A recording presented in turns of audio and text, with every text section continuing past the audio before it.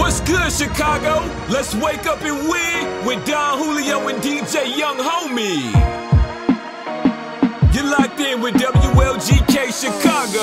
It's amazing, man. I'm blessed to be here again, too, on another Wake Up and Win Wednesday in particular, on our 50th anniversary. Everybody, we have plenty of people that are going to be joining us today. Yes, sir. Along with Jasmine, who just did our entertainment report. We got my buddy Evan. Evan should be slipping on the lineup soon. Cool. Let's get Evan on the line right now, actually. Let's do it. Evan. What's up, guys? What's going on, brother? How you doing? Pretty good. How are you? 50 episodes. Yeah, Wild. Yeah. It's great to have you on here, man, once Thanks, again. man. Thank you, man. Appreciate it. Yeah. And now that we can able to see each other. Absolutely, yeah. So No, what's been going on with you, man? Man, we're just making it through quarantine, lockdown. A lot of artists just can't play live shows, so they're kind of pivoting into building their businesses behind the scenes. So yeah, I run a company called Artist Collective, and we help independent musicians navigate the music industry, from branding to royalties to just staying on track, doing the business stuff. So it's been challenging, but it's been fun. Cool, man. So anything exciting going on for the winter time coming up soon? Well, so normally in Chicago, we've been doing for the past 3 years, we did in-person meetups. I'm big on networking. I'm big on connecting people. I think that Chicago in particular doesn't have that enough in the music industry. So I like to kind of plug people together. We unfortunately have not been able to do that for about a year now, it seems. So we are going to try out a virtual meetup where there's breakout sessions, and I'm hopefully redoing that just online. So that should be fun, maybe in December or something, when everybody's stuck at home because it's cold. Yeah, I can see that. I can see that happening too, my man. And it's great too to have you on this episode in particular. I know, Evan, you're one of our first guests. Yeah. Way back when we started this journey. Yeah. And I know you want to talk more about your company, the Artist Collective, right? Yeah, I mean, what we're doing now is we are very like I said, online based. I'm very heavy in education. I want to educate artists to build their own businesses. A lot of artists I speak with are, looking for investors or a record label, and that's great. But I really believe that you can build it yourself first, get that leverage so that when somebody does discover you, hopefully that happens, and you want to take that next step, you have that leverage to say, yo, here's my numbers. I'm hustling myself. I built my own team. So we do a lot of online based education. So trainings on branding, on, walkthroughs on what to do, because I know it can be cumbersome as an artist. You're busy making the music. It's hard to know what you need to do. It's overwhelming. Absolutely. Yeah. So I try to streamline that and help them get back to the music as fast as possible. Now, correct me if I'm wrong, Evan. For me, the most important part of, being an artist that I see is branding yourself. Mm-hmm. And I think that's something that artists lack on right now. Yeah, absolutely. And that's funny you say that this month I'm doing my own workshop trainings for our members on branding. It's called the Branding Method for Music Business. And just to kind of give you a little peek, I really believe in building a values-based personal brand. Oh, great. Instead of going straight to oh, cool, here's my logo, but why are you doing what you're doing? How can you connect with people who believe in that same thing? Do you value your family? Fashion, yeah, too. Absolutely. Being able to identify what you really value as an artist and as a person will help you build strong relationships with fans, which is a lifelong business that you could build. Definitely a lifelong business and a lifelong journey for any artist that's continuing to pursue music. Now, I know there's a lot of negative, pitfalls when it comes to signing with a major label. Can you explain one or two benefits maybe from staying independent? Yeah, I mean, full control. I mean, essentially a record deal is a bank loan. Yeah. They're able to put you into their machine, usually marketing, so you don't necessarily have to worry about that. But essentially, you're taking a very bad loan. You could get a much better deal just going to the bank and saying, hey, here's my business plan. And they would give you a much better deal. You could take that $1 million or however much you get. And if you knew the routes to take, I'm trying to help artists build that, you could take that money and do it yourself and get the same results. I think too many times artists want to go to that record deal because that's what they see all the majors do, because it's on major radio and everything like that. But there are other routes. You can be successful and not be Drake big. You know what I mean? Yeah, so absolutely. Yeah, exactly. And it's not. I mean, independent isn't for everyone, and that's okay. If like you get the right deal and it makes sense for you and your team, like that's great. But you're putting the cart before the horse usually, and you build it yourself. Yeah.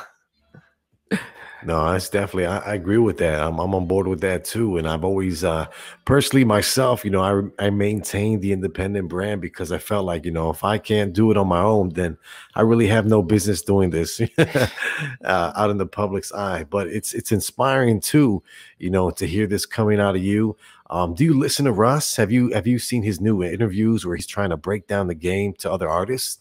Yeah, I've seen a couple. I'm pretty familiar with his strategy where he was like kind of hacking the Spotify algorithm. I think for a while there, he was like releasing a song like a day. Yeah. If not, it was like a week or something. And it's funny that you mentioned that too. I think that worked then. I'm not fully convinced that strategy works for everyone, and for two, I don't know if it works anymore because the algorithms change all the time. It's AI. It's learning all the time. So if you can't, produce that music that fast with a cool marketing plan, it doesn't have to be millions of dollars. It may not work. You may not have that growth. And a lot of times artists, like, it's not quality. They're trying to do that Russ strategy and just put out content, but it's just like, this isn't really that good.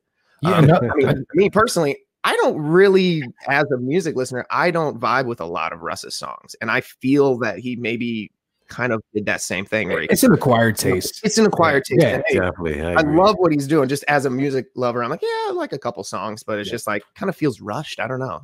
Yeah, I mean, I remember a couple years ago, maybe like 3 or 4 years ago, when Russ been around for a while, but he was, first establishing himself. We really didn't get much traffic with Russ here in Chicago, but you go to New York, other parts in the East, and he's huge out there.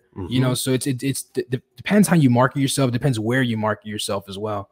Right. And he's a great example that like he was selling out shows for a while, but still mainstream had no idea who he was. Exactly. So he wasn't in the eye, like I said before, like Drake big, but he was still really successful and he was making a lot of money. He has a lot of videos where he's like showing you his behind the scenes, behind the curtains, like DistroKid. He's like, yo, I'm just going to show you right now. This is how much I'm making. This is how much I made the first week. Now, second week, now 3 months, like it started to stack up. So props to him for like peeling back that curtain. That's what I'm all about. Like, and I think labels just want to like do it and say, cool, I'm not going to tell you how I'm doing it. And, people like Russ, are paving the way for independence. And just like you said, he's showing you what he made, but I think a lot of these artists nowadays, these new artists, new talent, they lack the budgeting skills. I think that's the main thing. They lack budgeting skills because, they may have a certain amount of money to begin with, but how do they know how to budget it?